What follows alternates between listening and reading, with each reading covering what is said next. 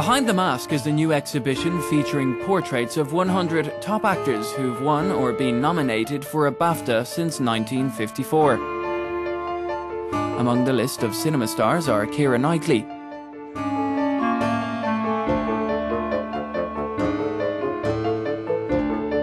and Scarlett Johansson. Photographer Andy Gotts had a secret weapon for the photo shoot with Johansson. I made her drink champagne very quickly, so a couple of glasses.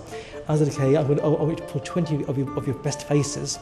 She started pulling, contorted all these faces. And halfway through, I started barking things at her, saying, do this, do that. And she relished it, and she was pulling faces and messing about and laughing. So very, very fortunate to get her on a really good day, and I got some great shots. Other A-listers included in the exhibition are Brad Pitt, Penelope Cruz, Kevin Spacey and George Clooney. Behind the Mask is showing at London's Somerset House until February 7th.